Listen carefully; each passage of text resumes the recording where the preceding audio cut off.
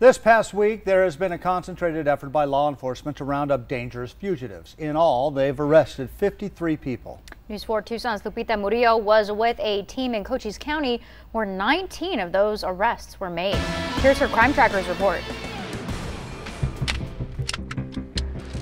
Jayla has a warrant, Keone has a warrant, Kaylee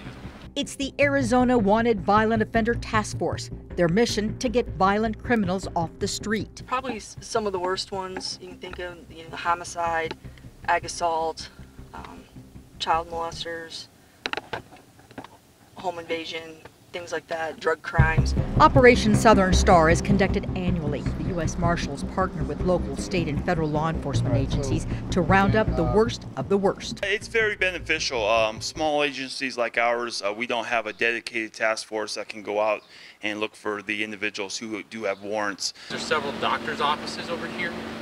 There's multiple camps along this wash with multiple persons who all have felony warrants. We're out in the desert area. We're looking not just for one fugitive, but 3 very dangerous people. One of them has body armor and weapons. They're looking for Shayla Barrett, and so are the police canines. She's found living in a homeless camp. Barrett has a warrant out of Cochise County, and agents say she may even be facing a new charge, false reporting. Her dog Dexter is protective. Family members are called to pick him up.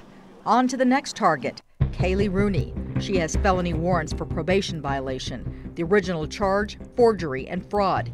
They track her down at a convenience store, where agents say while inside she started to run, but was quickly surrounded by police. Police say they also arrested her boyfriend, Keone Keller. He was arrested later in the evening. Police say he's known to have body armor and weapons. He has multiple drug charges and 13 counts of identity theft. He also has 3 felony warrants. We need to get them off the street. A lot of the warrants pertain to drugs or violent crimes, so to protect the public, getting these individuals off the streets is very beneficial to the city. In Sierra Vista, Lupita Murillo, News for Tucson.